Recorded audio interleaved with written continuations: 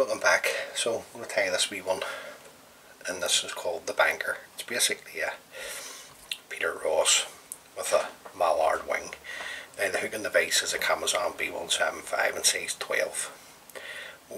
The thread we're going to use is uni thread, yellow and black, but you can use whatever thread you like.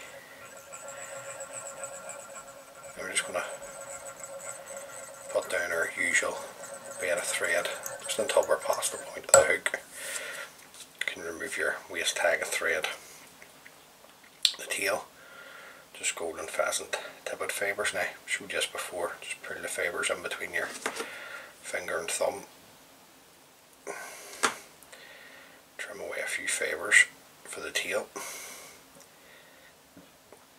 Length of the tail on this one, probably around about the length of the shank of the hook over the back.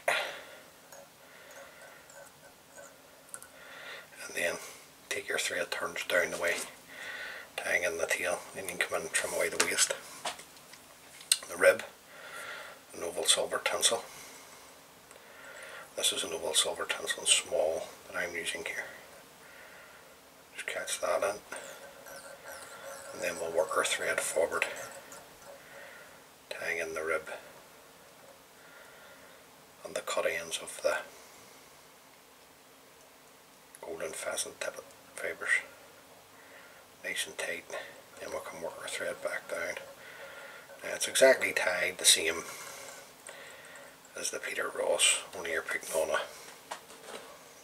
mallard wing, rear body, silver tinsel. Now this is the uni mailer, silver and gold that I'm using.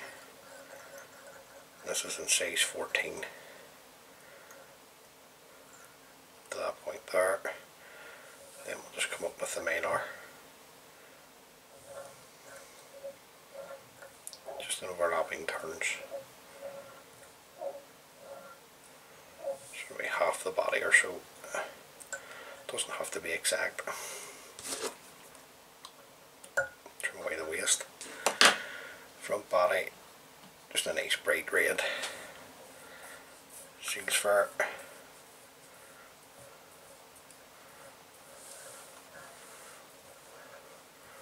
Once you get it anchored onto the hook, you can then begin to tighten up.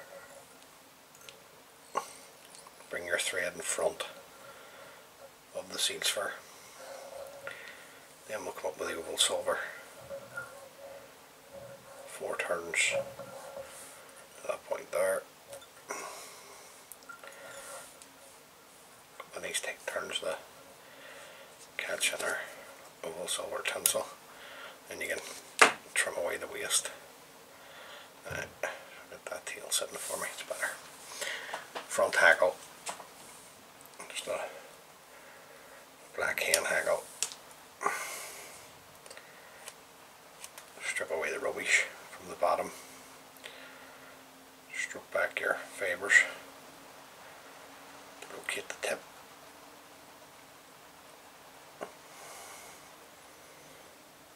Offer this up to the hook. And with a couple of turns, then just come in and fold your tip back. And then just stroke back the fibres. Do one turn and just take one turn in front of the other then at this point.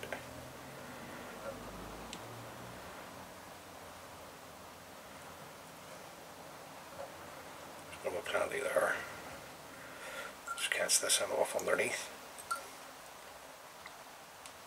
Nice tight turns of thread heading down towards the eye. I'm just going to break that off. Don't feel comfortable breaking materials off, just cut it away, guys. Just want to come up a wee bit, just to there. Now, we're not in the business. Then your mallard. Now this is tied on. You want a slim wing on the fly. So just, that's the way the mallard will come off there.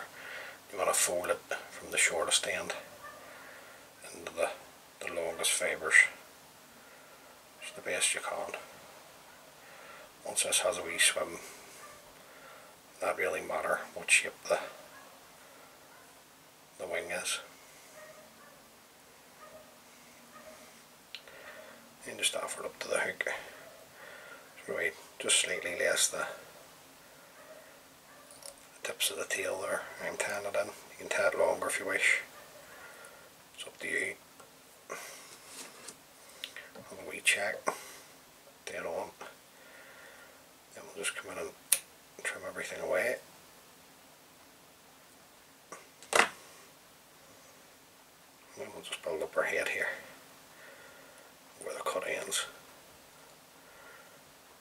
Now, even in a size 12, don't be shy of the head.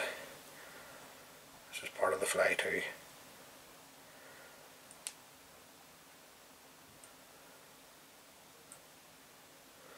So basically just a Peter Ross, guys, which is an old Scottish favourite, great pattern of Peter Ross. And you're just replacing it with the mallard wing. I'm happy with that, so I'm just going to come in with my whip finishing tool and just throw in a whip finish. Just going to put a wee bit of shape into the head here. Pull your thread tight and come in and trim away your tan thread. Right, just come in and get it sitting nice for us. First coat onto the head. We drop a super glue. Just right the whole way right round. Right, I would rather get the super glue in the eye than on the dressing, so I'm going to use glue. You don't want to get it until your hackles. You just run all your hard work. And I'm just going to come in as I normally do with my double needle. Take away any excess glue.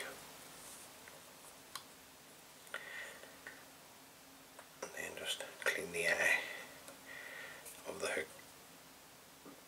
And there you go, guys. That's the second dressing out of the Tying Flies in the Irish Style by E.J. Malone. So hopefully you can tie a few of those up. Anyway, as always, thanks for taking the time to view the video. It's greatly appreciated. And all being well, I'll catch you on the next one, guys. Thanks. Bye.